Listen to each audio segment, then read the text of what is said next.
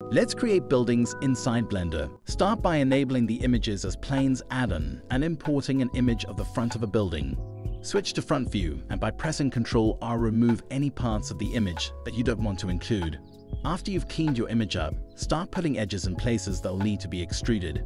Be sure to give extra attention to windows as they are usually a high contrast area.